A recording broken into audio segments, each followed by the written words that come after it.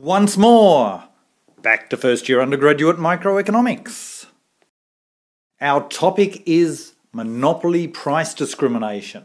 So we've kept our first three assumptions for a monopolist: homogeneous product, buyers act as price takers, and a single seller who sets the market price to maximise profit. But we've got a different fourth assumption. Instead of the monopoly setting the same price for all units to all buyers, the monopoly can set different prices to different buyers and/or for different units. And in the last presentation, we looked at perfect price discrimination. We showed how, in that situation, price discrimination was efficient in the sense that it removed the deadweight loss of monopoly, but it didn't leave anything left for consumers. In this presentation, we're going to look at a slightly more realistic example. Let's run through a simple example where the monopoly will price discriminate by charging different prices to different customers. So, to make life easy, let's consider there's a product where each customer only wants to buy one unit. So it might be, say, a mobile phone, where the customer only wants one unit, second unit useless to them. So, suppose we have 70 customers altogether. 60 customers are willing to pay up to but no more than $100 for the relevant product. However, the last 10 customers are willing to pay up to but no more than $120 for the relevant product. The marginal cost of production, let's make it constant. Let's suppose it's just $50. Now, first let's suppose the monopoly can't price discriminate. It has to set one price for all customers. What will the price be? Well, there's two obvious choices. The monopoly will maximise profits by either setting $100 as a price and selling to all 70 customers, or setting $120 as a price and only selling to the 10 customers willing to pay $120. Which will it do? Well, let's work it out. Let's suppose first that the monopoly charges $100. It will sell to all 70 customers. It will make $7,000 revenue. Its costs, well, $50 per unit times 70 customers. That's $3,500 cost. So its profit is simply going to be revenue minus cost, $7,000 minus $3,500. Its profit will be $3,500. What about if it sets a price of $120? Well, now it only sells to 10 customers. Its revenue is only $1,200, but of course it only has to make 10 units, so its costs are only $500, 10 times 50. Its profit, $1,200 minus $500, its profit is $700. So, it can either make $700 by charging $120 for the unit price, or it can make $3,500 by setting a per unit price of $100 per unit. Clearly it prefers $100 per unit. So, if a monopoly can only charge a single price, in this example it will sell to all customers at a price of $100. It will make $3,500 profit. What about consumer surplus? Well, notice the consumers who are only willing to pay $100, they get no surplus. They're paying $100 and that was their marginal value for the product. But the customers who are willing to pay $120, they only have to pay $100. So they get $20 surplus on each unit they buy. There's 10 of them, they buy 10 units, so that's $200 of consumer surplus. So that's easy. Now, what if the monopoly can price discriminate?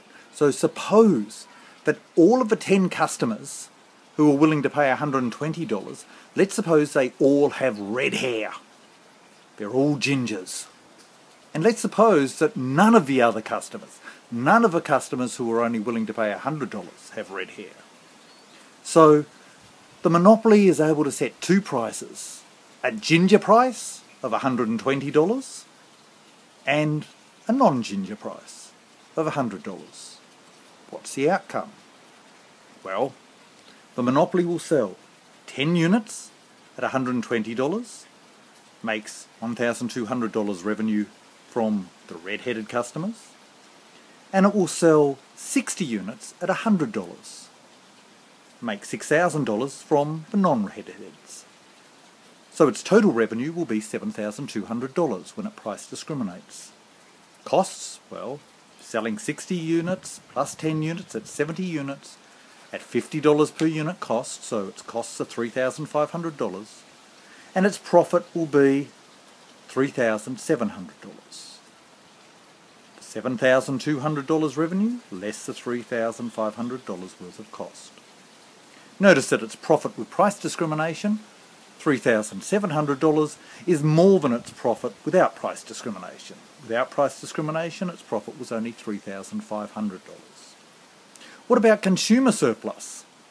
Well, consumer surplus is gone. That's where the extra profit came from.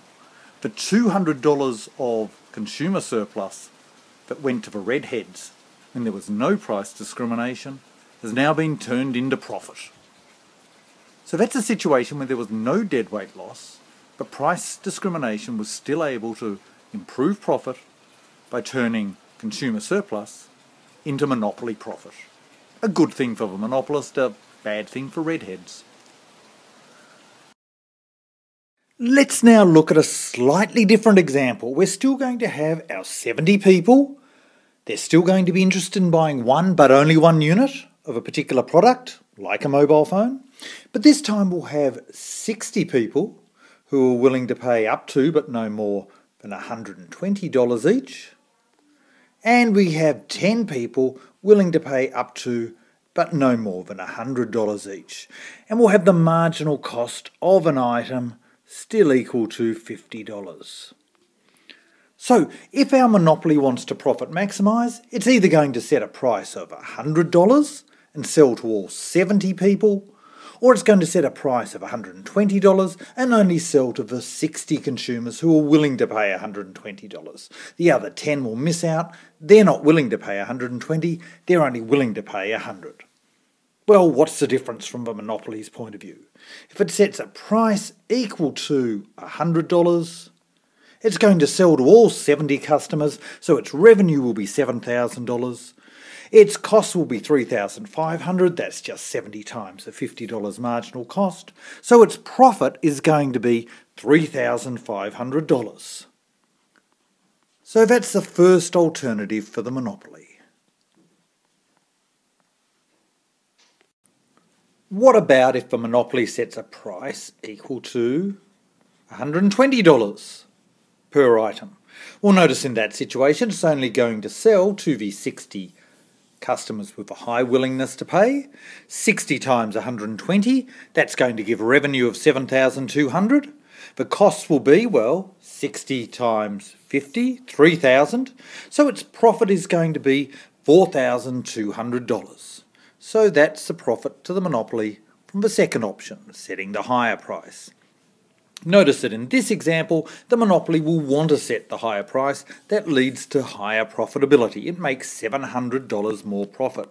But also notice that in this situation, there is now a deadweight loss. What's a deadweight loss? Well, it's the difference between the marginal cost and the willingness to pay over the 10 consumers who are not served at a price of $120. So it's going to be $50 loss on each of the 10 consumers. That's a deadweight loss of $500 if the monopoly cannot price discriminate. Okay, so now let's introduce the possibility of price discrimination.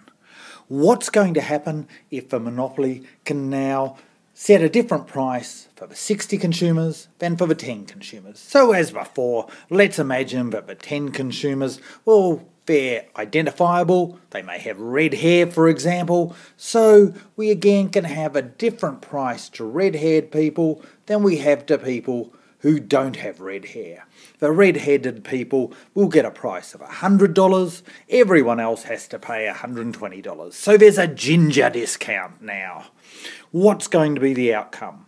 Well, under price discrimination, the monopoly is going to be selling 60 units at $120, it's going to be selling 10 units at $100, so the revenue of a monopoly is going to be equal to $8,200. What about the cost for the monopoly? Well, it's producing 70 units at $50 a unit. That's going to be $3,500 for the cost. So the difference between them is going to give the monopoly profit. If the monopoly can price discriminate, then its profit's going to be $4,700. Let's pop a dollar sign in there. Notice that the monopoly is better off under price discrimination than when it couldn't price discriminate. How much better off? Well, notice that the monopoly profit has gone up by exactly $500. Why? Well, the monopoly has been able to turn the $500 deadweight loss into profit by having price discrimination. Consumers get no surplus. They got no surplus without price discrimination. In this example, they get no surplus with price discrimination, but the deadweight loss disappears. So the price discrimination is efficient in the sense that it leads to more efficient trade. But it doesn't provide anything for customers, with or without price discrimination in this simple example. Now, there's lots more we can do here. We're on the edge of a huge area of both economics and business strategy, and that is, how should businesses set their pricing? How should they strategically price to maximise profits?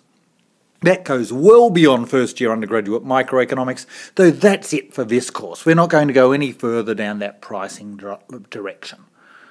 Next time, we're going to move on to oligopoly. Talk to you then.